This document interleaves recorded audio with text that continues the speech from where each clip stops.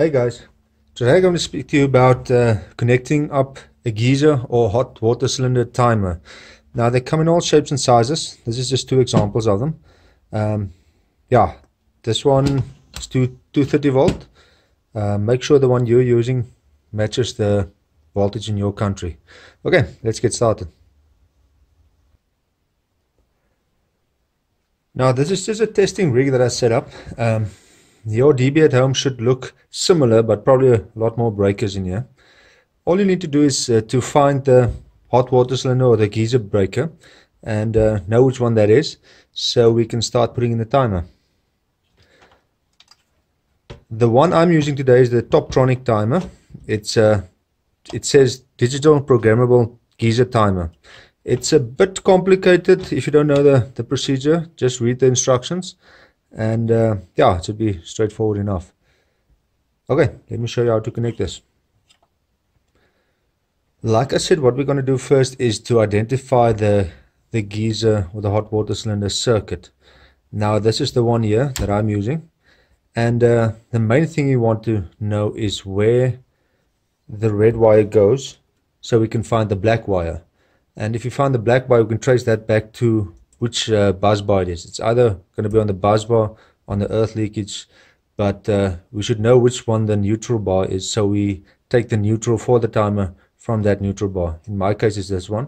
Yours should be a bit more complicated with more wires and stuff. Just trace it back to the bus bar and wire accordingly. So what I'm going to do first is take a neutral wire from here around to the neutral connection on the timer itself. Okay, so that's the wire from the neutral bar to the neutral on the timer. Next, what I'm going to do is take the live. I'm actually going to take the live to the point where my existing wire, geyser wire, is connected up.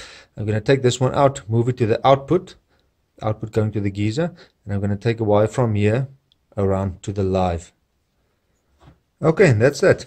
So I've just moved the geyser wire from the geyser breaker, the hot water cylinder breaker, to the output of the timer.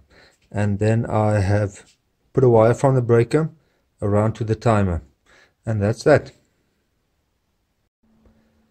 Okay, so I've got my power connected. And I'm just going to show you quickly. I've got a light connected to the geyser circuit. It's not really a geyser circuit. But I'm just going to show you how this timer works if you're wondering. It's got a manual button. And it's on off. It's in the off position now. If I push it, it goes to auto off, which means it's in the auto cycle mode, and it's going to go on the next on mode. And then there's an on, which means bypass. It's going to be on permanently. Auto on, which means it's going to be switching off in the next off cycle, and then it's off, which means it's going to be permanently off. It's never going to switch on. So if you do program these timers, don't leave it in the off position. Leave it in the auto off. Otherwise, your geyser is never going to switch on.